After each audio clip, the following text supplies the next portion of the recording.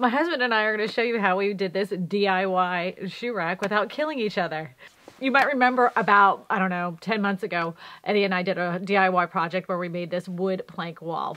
And this week we're making this shoe rack with a design that's been in my head. And you're going to see all of the steps that we took to get the shoe rack done and finished without trying to kill each other. We didn't kill each other. No, but we didn't get along either. I have control issues. Shocking.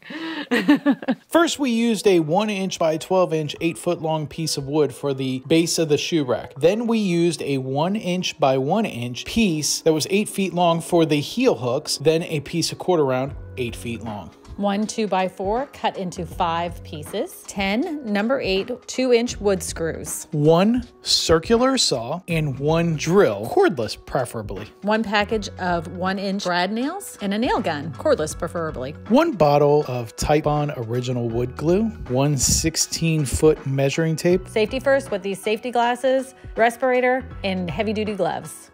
Next, you'll need a container full of propane gas, a fire starter, and a roofing torch. 2 horses to stabilize your project and work on, and 1 little helper right there. And that's all you're gonna need for this DIY project. So let's get started. So these pieces are 6 inches tall, and that's the measurement we're gonna be using to give us the slope on our shoe rack. To be honest, I made a full-on attempt to saw. And I'm admitting defeat. I'm not good at sawing, and I'm no longer going to saw because I'm going to allow him to do it. He already tried to fix it before I got a shot of it, but I needed you to see. I hate asking for help. I can't stand it. You see this nightmare? This was the pre-cut piece that Eddie did. This is the piece that I did.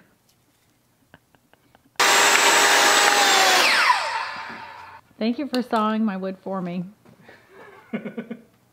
All right, so the next step is to sand. And again, who's sanding? Not me! I guess I'm gonna just go ahead and take the shoes out of the closet, and then we're gonna show you how we put this thing together, because it really isn't that hard to do. And Eddie, you can have your glasses back, because obviously I'm not doing any of this.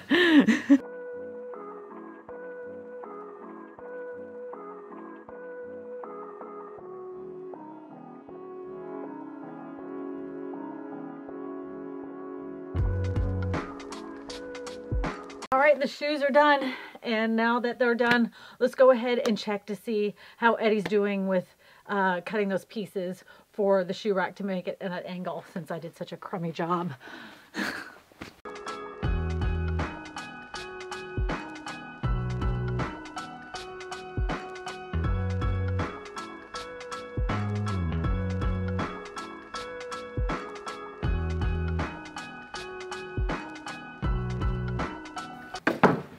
So I went ahead and measured this out. We figured 5 studs is going to be enough for this instead of the 8 that I cut out. We figured out, he figured out. So what I did is I went 1/4 inch all the way down from the edge of it, and then we brought it about 1.75 feet. He. 1.75 feet. So we have 5 studs that are going to be sitting there perfectly. This is a little bit of an odd way of drilling these holes, or pre-drilling these holes. So what I ended up having to do is mark out the spots where they're at right there. Then what we're doing is we can move it down to the 1/4 and I can see it underneath. There is no we, it's he. We'll start pre-drilling the holes 1 1/4 down and 2 1/4 down. So that way, when we put in the screws later, we rebuild this and put it all together, it will make sense.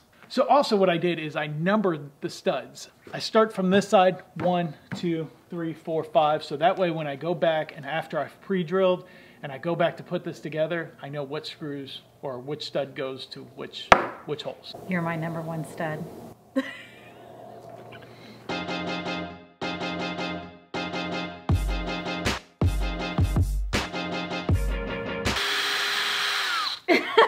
Chuck. I broke it. I did. Good job, though. What do you think you're doing? We're gonna burn the wood. I'm not letting you burn the wood. I'm burning it. We did it the last time. Yeah, I did it last time. No. I got to burn some wood and I'm burning this. You're not doing this whole thing by yourself. I'm doing this. Okay, here comes my favorite part. So instead of staining the wood like most people would do, that we did with the previous video that we had done, which was burn the wood, it makes it look like it was stained and it really brings out the green in the wood. I like it because I get to use fire. Eddie doesn't like it because I get to use fire, but it's the one thing that he's going to allow me to do, which is burn wood. So here we go.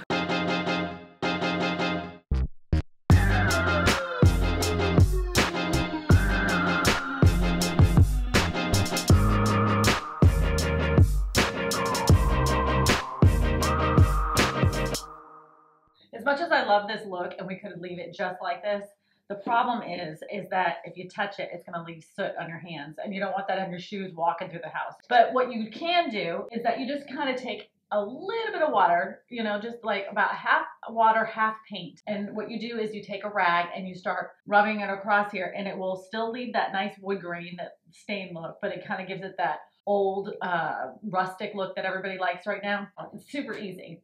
Some gloves and a paintbrush if you want to, but we are going to use rags.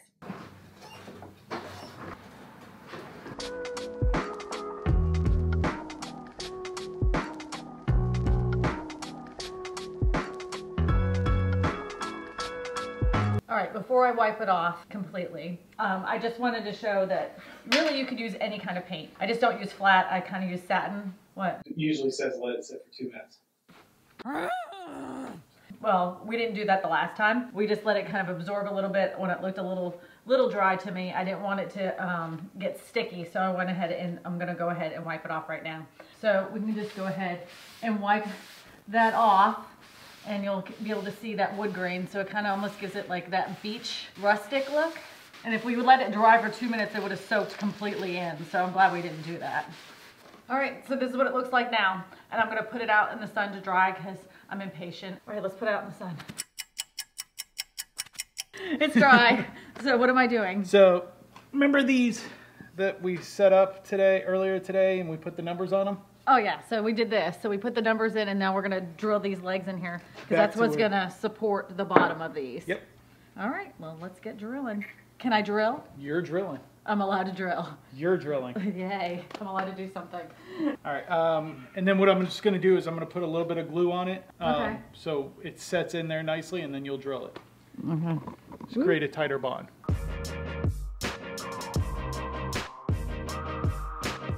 I got a little carried away with the screwdriver, and now that's all the way a little in the wood. But it's going in a closet. No one's going to see it. I mean, I guess I could put some wood filler over that and like kind of stain it up or whatever. But a blind man on a horse will never see it, is what my dad would say.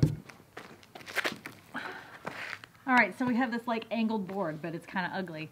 So we need to add some finishes because there's like a lip here, which I don't like, and there's a lip at the bottom, which I don't like, and we need something to hang the heels of the shoes on. So that's gonna cover up my messy screwing job right here. So we're gonna fix this and make this a lot prettier. Next, I take the glue and I'm gonna run it along here, and then we're gonna use the nail gun, and Eddie promised I could use it, and I can put this little piece, and that's the piece that's gonna hang your heels.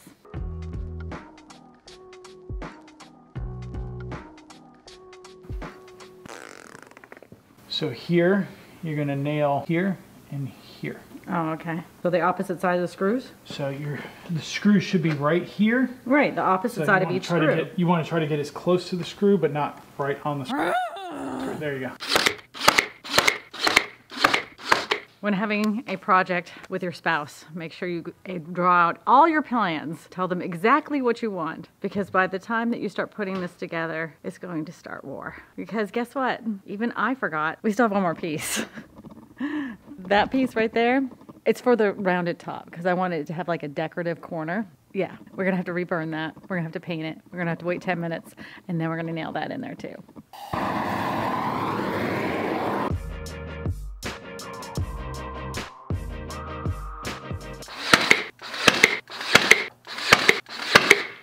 That's it. That's the last of it. We have done the trim piece, and we have done the piece that you put on your heels. So it's time to go in the closet, and hopefully I like it. If I don't, then it's my own fault. Or mine. Since this isn't going to be attached to the wall, I decided that it would be a good idea to put some felt at the bottom so that way it doesn't scratch my wood floors. And so we just bought this little thing of felt that we got at Home Depot. No, we got it at Lowe's. We got it at Lowe's. So you can buy it at Home Depot too, or any hardware store. And it's got like the sticky tape on the back side, and then it has the felt on the other side. So we're just going to stick that on each one of these legs.